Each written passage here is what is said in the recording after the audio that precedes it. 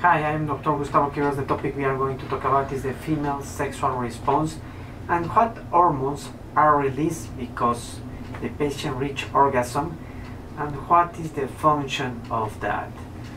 ¿Qué tal? Soy el Dr. Gustavo Quiroz. El tema que vamos a ver el día de hoy es respuesta sexual femenina. ¿Qué hormonas se liberan en el momento que la mujer llega al orgasmo y qué funciones tienen?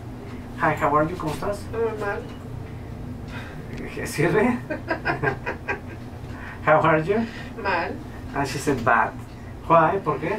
Porque traigo una infección vaginal. Because she has a vaginal infection. So what is the sensation you feel? ¿Cuáles son las sensaciones que tienes? Tengo mucha comezón, She had a lot of scratching, burning, dolor pain. y cuando hago pipí And when she goes to pee, she feels like burning. Okay. With this video, we are going to stimulate the clitoris area. Vamos a estimular el área del clítoris. And we are going to see if she can reach orgasm, the first thing. Vamos a ver si puede llegar al orgasmo, lo primero. And the second thing is, if she reach orgasm, these symptoms can go down.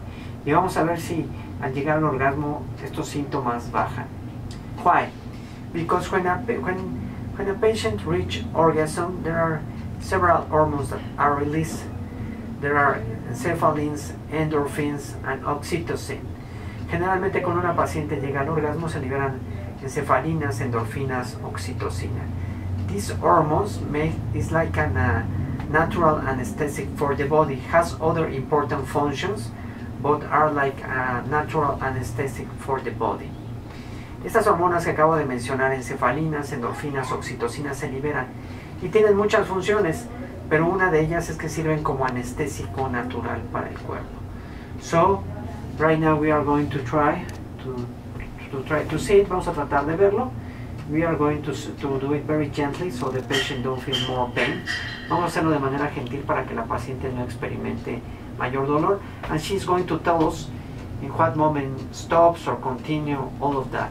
Y ella nos va a ir diciendo en qué momento parar, seguir, etc. Are you ready? ¿Estás lista? Sí.